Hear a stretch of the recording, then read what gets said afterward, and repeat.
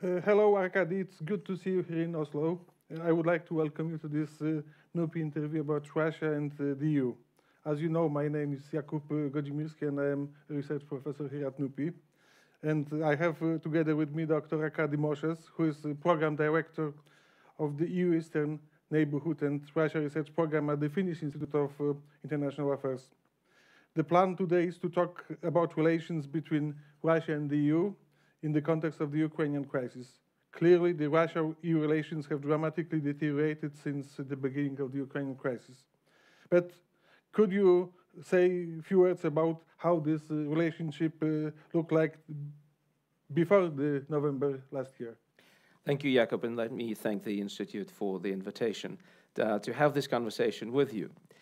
Well, as to the question, it was pretty clear already before November 2013 that the Russian-European relationship was going down. This was a downward spiral. The zenith, the best point of Russia-EU relations was the St. Petersburg summit that took place in summer 2003.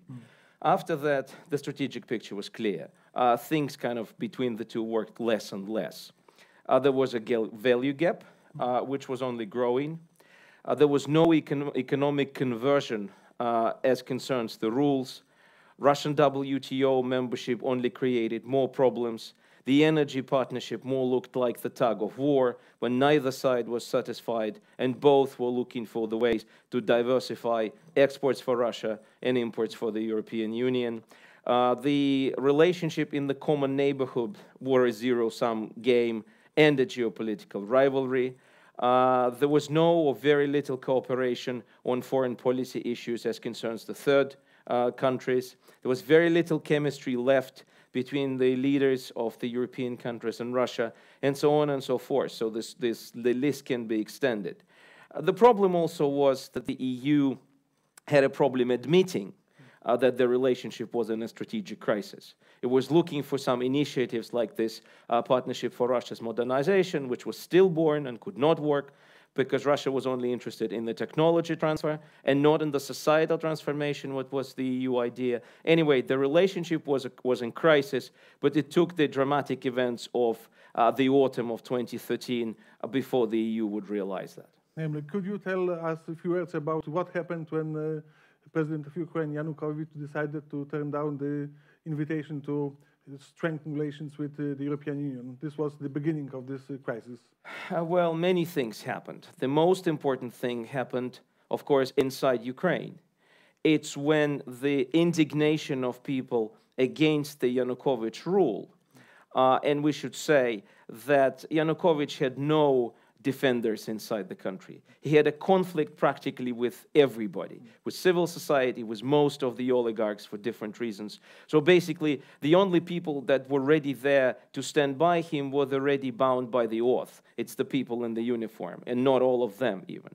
So the indignation of people against the Yanukovych regime was kind of united with people's feelings to become part of Europe or to get the European perspective, which they thought were betrayed or even ruined by his decision. So his refusal to sign the association agreement with the EU, there was a trigger. This event it had a kind of a by that moment the contradictions accumulated. So this became the last drop and people went out to the streets. We see that this crisis that was to start with a kind of internal Ukrainian crisis developed into a kind of conflict between Russia and the West. How could you describe the relationship between the EU and Russia today in the aftermath of this crisis? Again, it's true. The internal Ukrainian crisis became a catalyst of opening the conflict between Russia and the West, of bringing it into the open. But as I said, it had existed before. The relationship now is, of course, at its lowest, probably since the end of Cold War. This is not accidental. This is not surprising. As we see, the rhetoric coming from Moscow is basically the rhetoric of a country at war. What Mr. Putin is trying to say, that the most powerful coalition of the world, led by the United States, and the United States followed by the Europeans, are trying to basically destroy Russia, that the Ukrainian crisis was only a pretext, and without the Ukrainian crisis, there would have been another pretext for the West to basically start this new war against Russia. These are very serious accusations. And if this is what Kremlin really means, and we have reasons to believe that it is so, then we have no other right analytically to describe this relationship as a relationship in a deep crisis. And we have reasons to believe that this crisis will deepen, that what we are witnessing now amidst the events in Ukraine is not the culmination, is not the top, but it's just the local peak. So people should be preparing for really a long period of very bad relations between Russia and the West, including Europe. This crisis was triggered by Ukraine's wish to strengthen relations with the European Union. But do you see any differences between the Russian relations with the European Union on the one hand and the United States and NATO on the other hand? Or do they look at all those two organizations as a part of the West? Yes, I mean, there are differences. One difference is fundamental. This is the economic interdependence. Despite the fact that we have a comprehensive crisis, which is also undermining the economic underpinning of this relationship, the economic independence is still alive and it exists. And without Russia's energy exports to Europe and Europe's necessity to buy this energy, I believe that the situation would be much worse than that. So the economic interdependence is still there, and that constitutes a really principal difference between the Russian-European relations on the one hand and Russian-American relations on the other hand. But the other difference is actually no less serious, and this is something which is underestimated by the Europeans. This difference is psychological, but it now grows it has a political dimension. Namely, Russia respects the United States. Moscow basically sees and let the others understand that in the current world, there are not so many fully sovereign countries. One of them is Russia.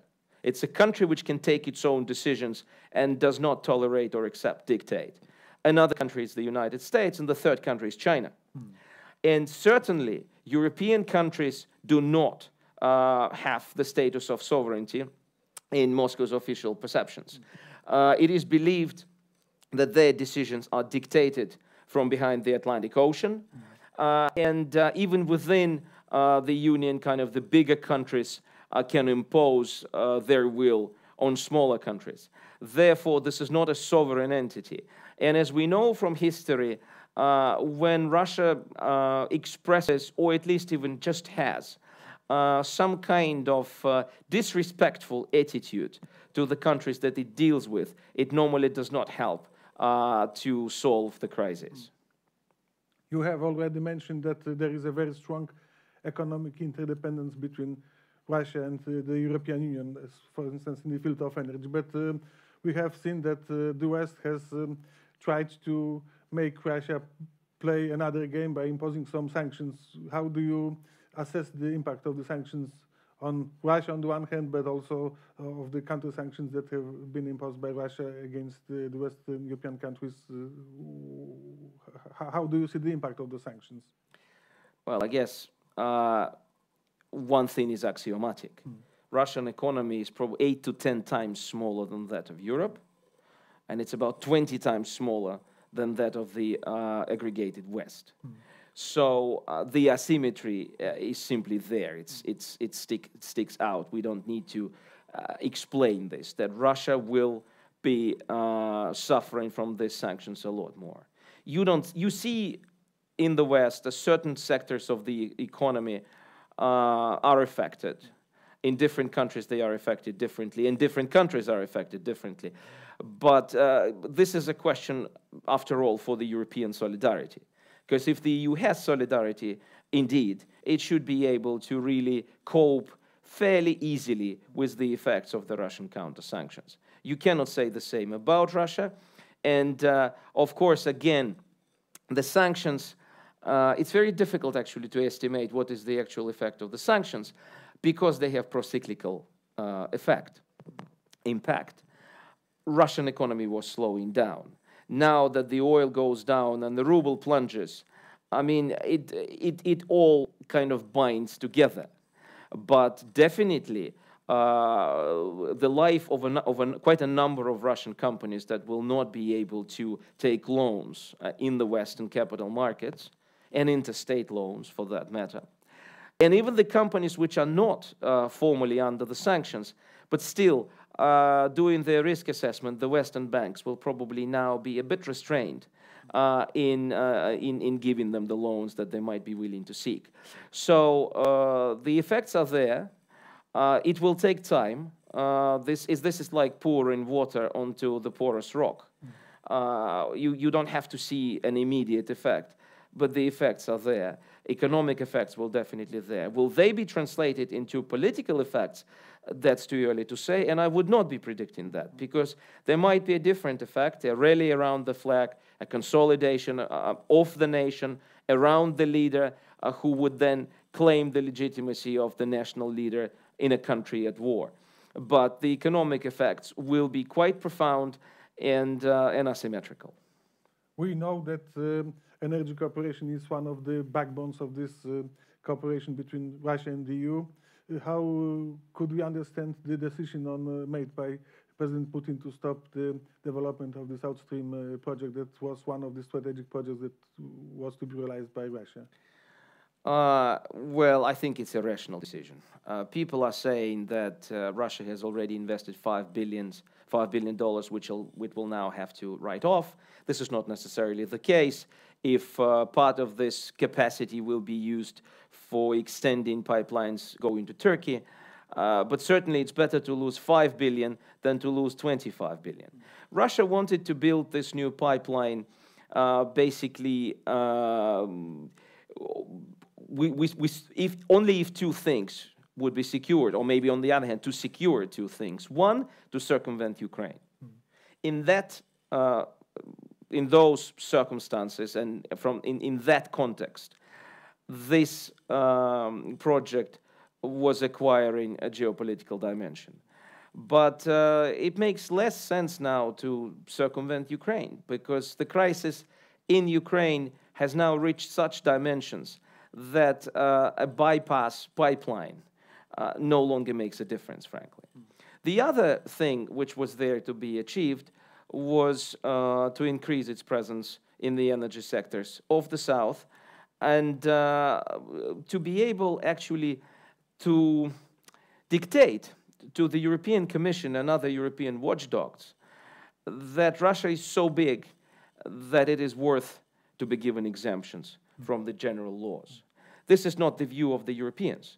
So basically, if Russia has to build this pipeline, but then the pipeline become a subject of the third energy package of the European Union, Russia becomes disinterested in that. This is not what it wants, and in that sense, this decision is logical. And I think it's actually good for all the potential investors, also on the European side. As you mentioned, to start with, we have seen a very clear deterioration of relations between Russia and the European Union in the wake of this crisis in Ukraine. But could you share your insights and your ideas about how those relations can be improved? What has to be done in order to somehow repair the damage that has been done over the last couple of years? I don't have the insights, but more importantly, I'm afraid we are not yet in the situation where we could credibly claim the knowledge of how this relationship could be improved. Because I don't think that the crisis has kind of gone through its lowest point. This is a fundamental crisis. This is a crisis of the rules which were governing the security system of Europe since 1945. And by doing small things like, for instance, potentially launching the dialogue between the European Commission and the Eurasian Economic Commission, or discussing maybe issues of cooperation on such dossiers as Iran, for instance, or Middle East in general, I mean, you can probably hope to gain and secure some positive dynamics on the specific issues. but the Ukrainian question will still stick out. There is the fundamental question is still there. Is it possible and acceptable in the 21st century to annex parts of territories of other countries? The improvement of the relations would now imply that the West would say yes. Well, not 100% yes, but under certain circumstances, yes. And I don't think the West is ready for that. Therefore, I think it's probably too early to start preparing a blueprint of how this relationship can be improved. We are not yet there. Thank you very much for sharing your deep insights on Russian foreign policy, and it was really a pleasure to have you here. Pleasure, equally. Thank you.